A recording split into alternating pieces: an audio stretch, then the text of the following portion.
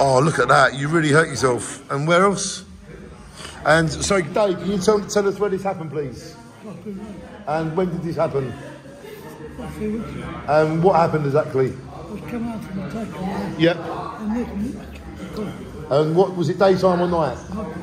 So Dave was walking back from the shop to where he lives on Golf Green Road, not that far away, 100 yards. Yep. And you tripped over one of his curbs. The pavement. Basically, the pavement between the petrol garage and where Dave lives on Golf Green Road is uneven. Lorries are driving up on the pavement and they're causing the pavement to be uneven, yeah?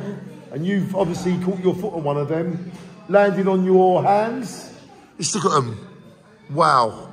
Did you do any other damage to your face or anything? So you basically, your hands took the fall. But if your hands and knees never took the fall, that would have hit you in the face.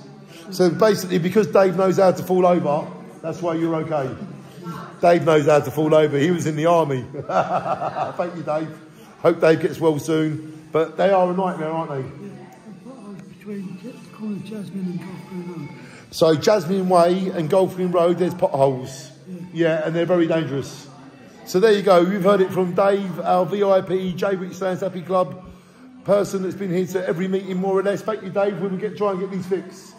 The curbs in JSHC need fixing and so do the potholes because Dave has fell over and he doesn't want to fall over anymore, do you, Dave? So shine on to making JSHC better. We are the JSHC Stands Happy Club. To give myself a phone my son up. Yeah? To come pick me up. So after you fell over, you had to phone your son up? Yeah. And he'd come and pick you up?